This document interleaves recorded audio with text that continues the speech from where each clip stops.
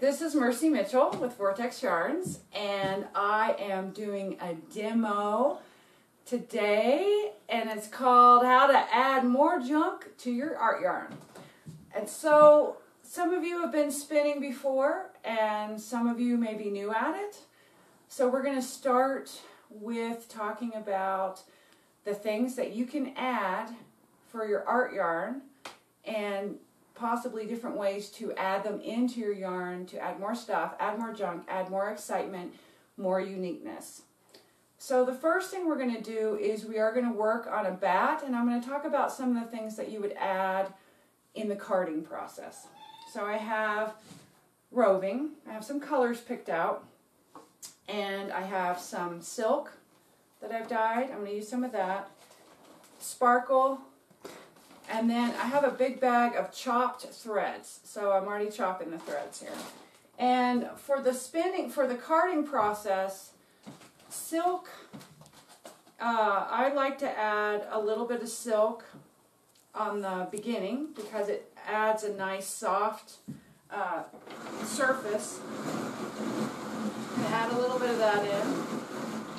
And then in order to see your sparkle, I like to add that near the first layer also. I'm going to add some wonderful, I'm adding some gunmetal. But sparkle comes in every color. Purple, pink, blues, copper, silvers, reds, pinks. It's pretty fun stuff. The next thing I'm going to add to junk up my yarn some more, and I like to card it in because these are more finely chopped odds and ends of yarns, all different kinds, all different colors, is that a lot of times in the carding it will open it up and spread them through, and they'll become, some of them will become fluffy, some of them won't, but some of them are so short that this will capture it into the wool. So I'm adding a handful, and I'm just going to suck it up.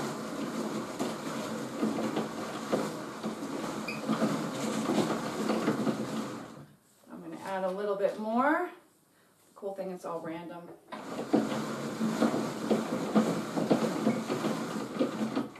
Alright, so those are good things to start with carding in. And the next thing I'm going to do is I'm going to start adding my wool. And this is my hand-dyed merino wool. There's a couple techniques you can use. One, you can add one color and you card it all the way across. Then you do your next color, and you do it all the way across.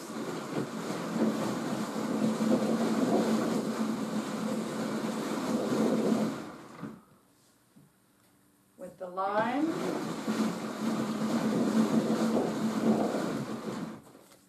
And then we have a little bit of cranberry. We're going to go all the way across.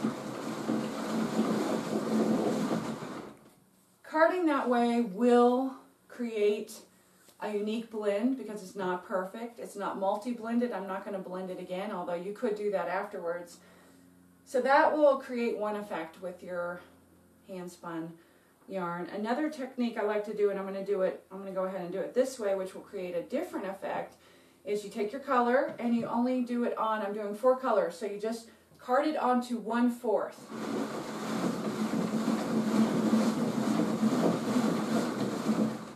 And then your next color, the next 4th section.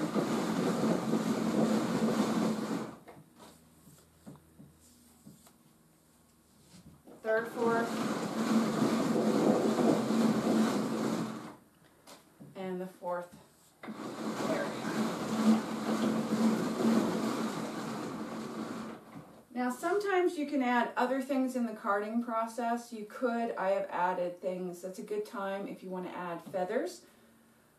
It's a good time to add things like, this is bamboo, like little dyed bamboo remnants, chunks, also mohair.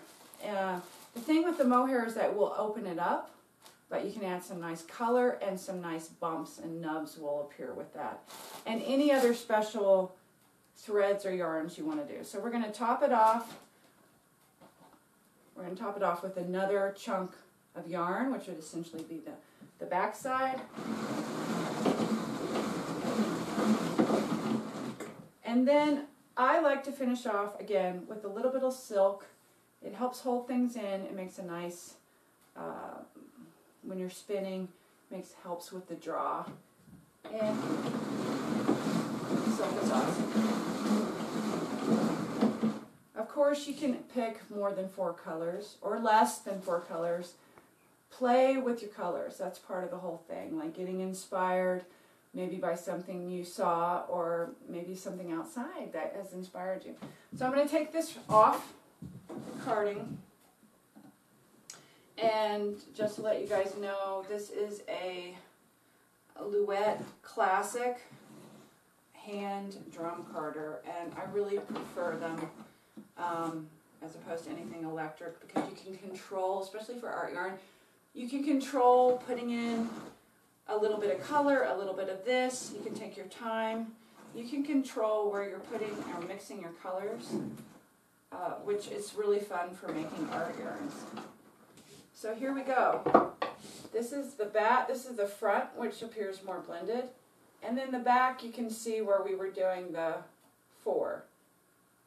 And each thing, as you play with it, will affect what your yarn ultimately looks like. So we have our bat ready, and we're going to use that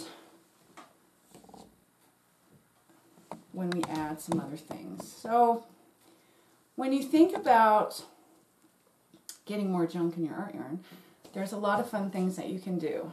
One thing I like to do is, I have little bowls. I love collecting little bowls, but I start adding in particular amounts of ribbon or yarn or other ribbon, or either ends of projects, or I'm cutting up small amounts of, say, an end of a strange. This is actually a commercial that you can unravel and get little pieces from.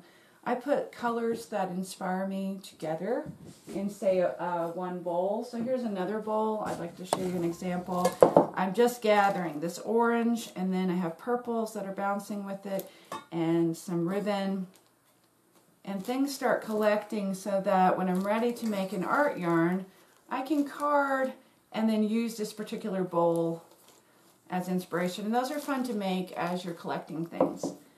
Another thing that's fun to add is mohair locks, and these add a great, they add texture, and we'll look at that when we're spinning. These are fun to add, and we will add some of those in this to play with.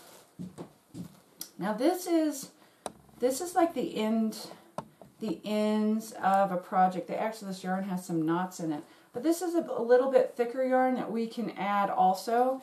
You can add it tied or spun in, and that's fun. And so part of the prep is, if you're working with leftovers, check to make sure you have, like this has a knot. I'm going to cut that out. I'm going to cut this in half. Okay, that'll work. And I'm getting together a few colors that I will enjoy and that go with what I'm doing. So I'm going to do that. Cut that. That's 2. Excellent. It's got a little bit of yarn there too. Another thing that's fun is netting. Netting is really fun to add in. You can make a little bow tie. You can snip it. You can rip it. Those are fun. We'll add a few of those as ties. That's a good source. And a lot of times you can just find scraps of this. And then silk ribbon. That's always a wonderful thing. And what I'm going to do with the silk ribbon, I'm going to cut it long. I want to add some long pieces. And because it's so thick, it is beautiful. I am actually going to, sometimes you can tear it. We'll see. Tearing will add more. Nope, that didn't work. Okay, I'll save that one. Some will. So I'm just going to cut off some thinner strips. You can also do this with old silk clothing. You can strip it and make some silk that's going to be twisted in or tied in to add more junk into this wonderful yarn we're going to be creating. I'll put those in a pile. Another thing, now this is something later where you can really add a completely different element, and this is if when you ply the yarn. So when you ply the yarn, normally you'd have your ply thread, and then you would ply your yarn. Before you start plying though, if you want to add even more elements, take a needle and thread, and I have a box of treasures, which is flowers, pearls, an old bag where I'm getting off the little metal pieces. There's all kinds of things that you can save and actually string onto your ply thread that you would simply ply on and move on your thread, and adding these elements in the final version. So that's a way to prep, and most things will you just pack it all on before you're ready, and you'll just be sliding as you go. And you'll learn that some things are a pain and they'll get caught sliding. Some things are easier to move, but it's worth doing that. So you may say, well, how do you have all this junk? Where do you get all this stuff? And my first recommendation, I have a few recommendations, but you can go to your local arts and crafts shop. That's a good place. And there you can find a lot of fun stuff to add. You can also go to your local thrift store, and a lot of thrift stores these days will actually have these bags of like miscellaneous junk, and you just got to start opening your eyes, because sometimes it might even be like charms. You could add charms on the ply thread. You might find flowers, or just even tiny scraps of material, or bags of old like yarn that you'd want to chop, and that would be great yarn to chop for your add-in on your chopped yarn. There's a couple things you can do on the chopped yarn. I want to show, this is a completely miscellaneous bag. So this is all different colors. I've chopped all different things in here. However, it's also fun to do color coordinating chops. For instance, this would be an example where I collected the colors I like. They're all different yarns, but they're all in the blue family with little gold. So there's a couple ways you could prep. So you could just use a certain amount of yarns. Maybe you just want to use metallic yarns, or certain colorways. That's another fun way to influence all the stuff you're putting into your yarn and how it's going to look. And so you got the craft store, the thrift store, and another place is your house. Basically other projects. So let's say you're a knitter, a crocheter, or a weaver. You're always snipping ends, or you're winding yarn, and you have those little ends. All those things are worth saving. Look on your floor. You never know. There's a piece of a jean. There's all kinds of things. And then the fourth place could be your everything junk drawer. You never know. Could be some cool stuff in there. And there could also, who knows, maybe in the garage. You could find some springs or something unusual. So it's always worth looking around in your boxes and in your drawers with a different mindset to make your yarn unique and more junky.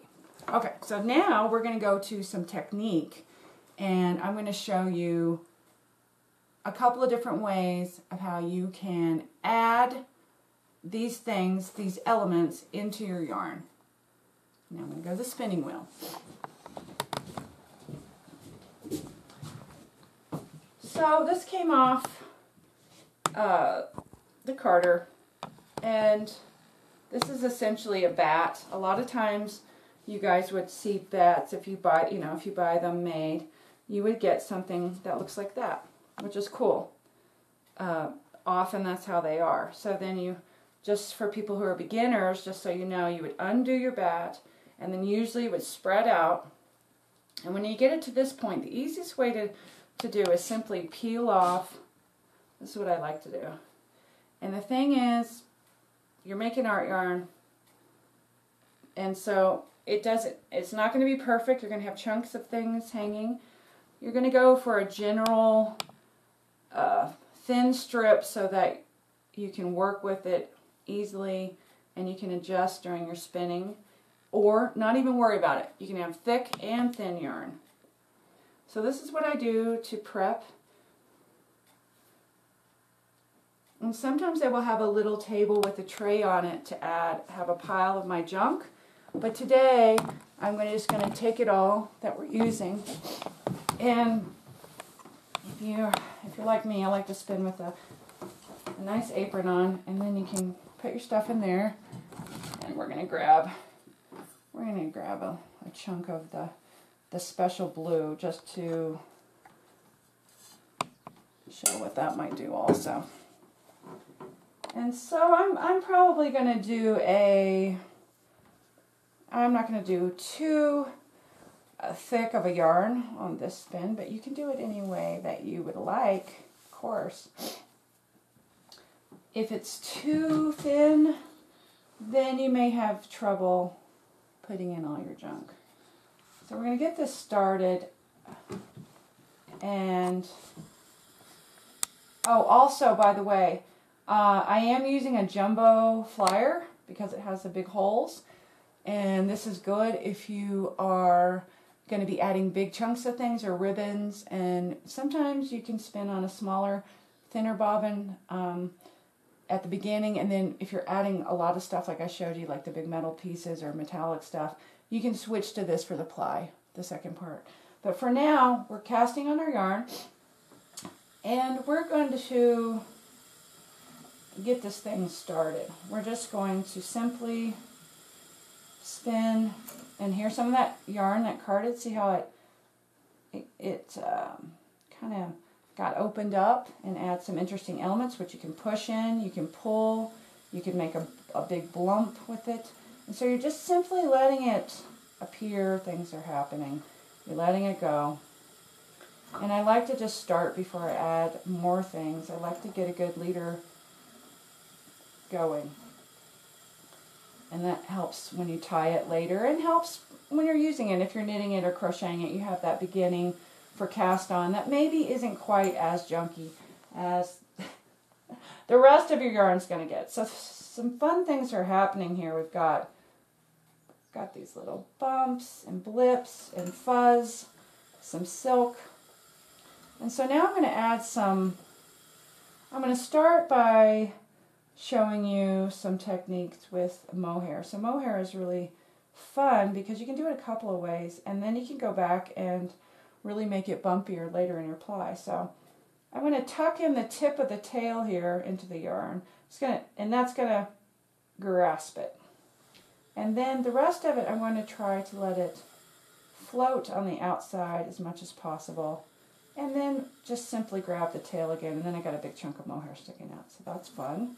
I'm going to go down. Oh, here's a bit of ribbon. See, oh, that's a piece of cloth. That was in there. So that's fun. Let it, see, I'm letting it wrap on the outside. So it's kind of fun to add stuff like this because you can work with things that appear as you're going through your yarn. The next thing I'm going to add is, if you have some longer or some yarn that you really like or has a nice color palette and you want to add it through, there's a couple ways you can do it. One, you can tuck in an end. Just going to tuck in the tip of that, and then you're going to run it down your yarn all the way down, and it's going to make it a little bumpy. It's going to add a little bit of thickness, and you're going to tuck that tail in on the end, which is a good idea. It may flop around if you don't do that, which is fun too.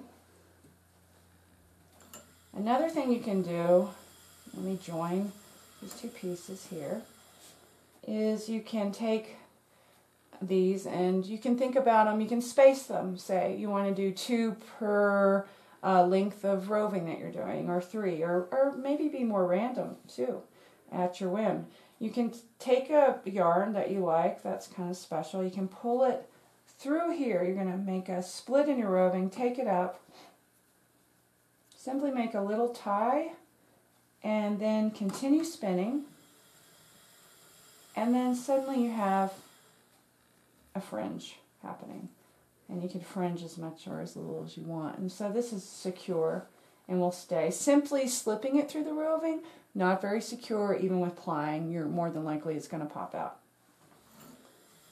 So that's a fun thing to do, and really you can play with yarn in all kinds of ways.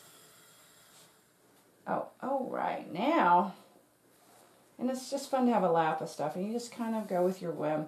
Now, material or silk, you can do a couple of things. If they were shorter, you might want to do the same technique.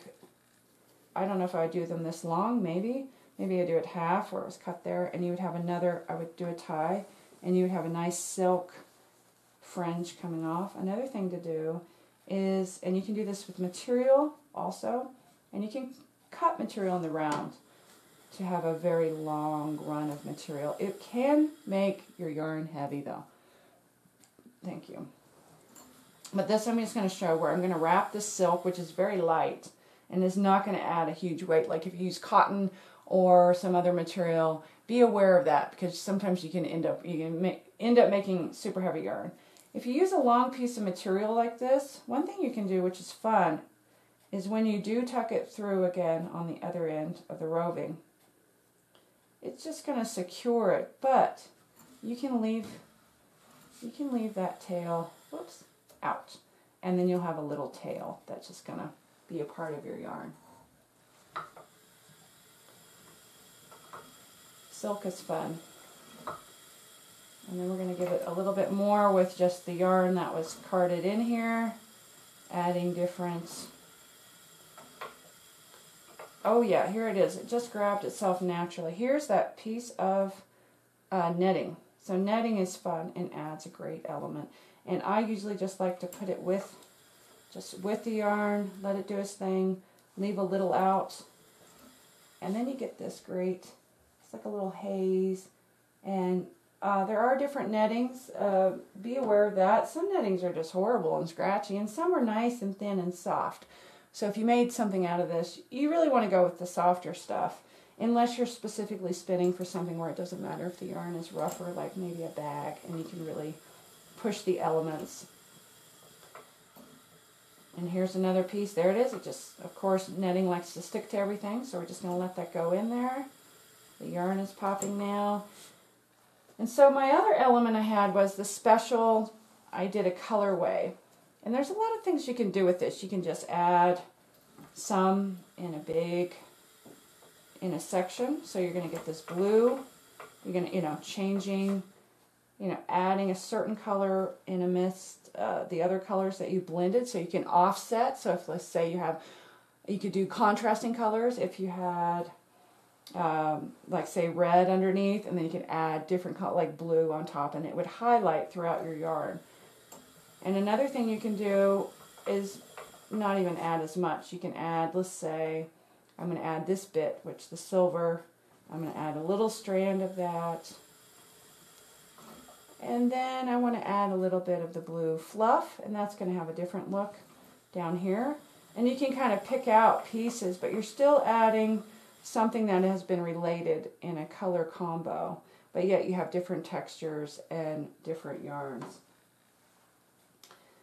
Now really, the sky is the limit. I encourage you to play with putting things into your yarn. And don't forget that you can add completely different things when this is done. If you're not making a single and you want to go back and ply your yarn, then you can add tons more elements of really cool findings or charms or special additions that you want to have simply going through your yarn. But that is the basic playfulness of how to add more junk to your art yarn. Have fun, you guys.